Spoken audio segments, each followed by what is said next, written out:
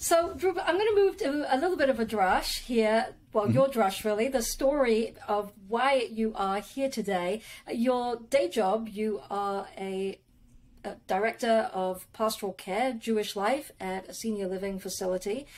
But you are also the producer now of over 110 episodes of the Jewish Drinking Show. And when I was looking to launch this podcast, which has rather fewer episodes than you have under your belt, a little newer to this game, everybody said, you got to talk to Drew. If you want to do a podcast about things that are Jewish and drinking, go to Drew.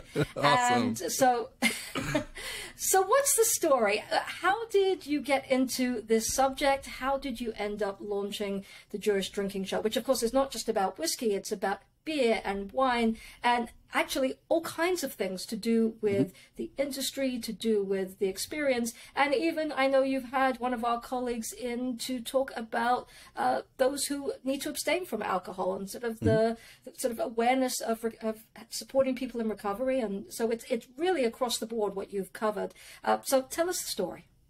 Absolutely. So there's lots of stories. There's little stories as well. I will say, so back in late 2018, I was really thinking I didn't have an outlet for a lot of my textual stuff. One of the things that I enjoy almost most about being a rabbi was really sharing textual thoughts.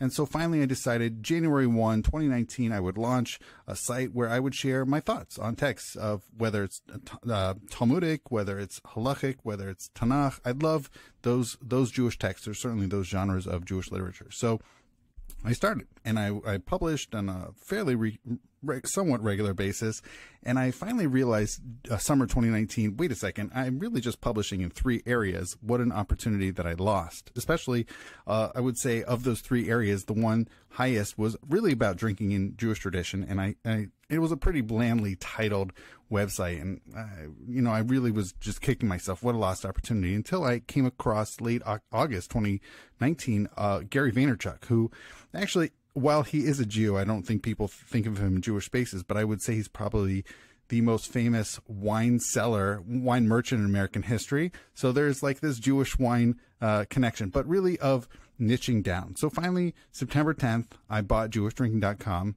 and decided to move a lot of the blog content over.